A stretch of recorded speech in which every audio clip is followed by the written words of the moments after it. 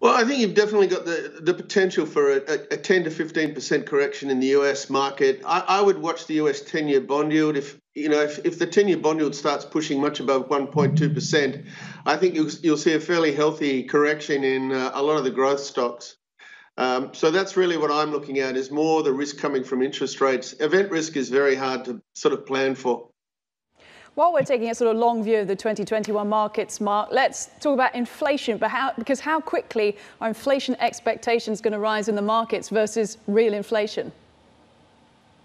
Well, I think that's a good point. Inflation expectations have already risen. We're back above 2% on, inflation expectations implied by the US bond market.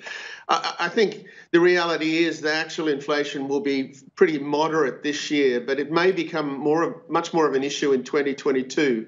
But inflation expectations are highly correlated with commodity prices. And if we see, decent continued strength in commodity prices, inflation expectations will go up and so will bond yields. So, actual inflation probably quite moderate, but inflation expectations could be quite an issue this year.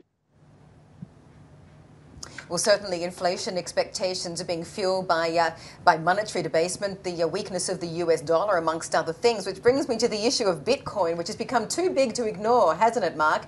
And I see you also are giving it legitimacy by adding Bitcoin recently to your asset portfolio. What kind of allocation do you think people should have for Bitcoin?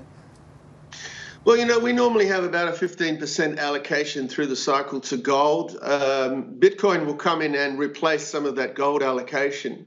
I've set it at 5%. So I'm giving it a smaller weight than gold, but it has different features than gold. I'm no tech expert, but it's a widely accepted asset class now, and I think we have to recognize that in the portfolio.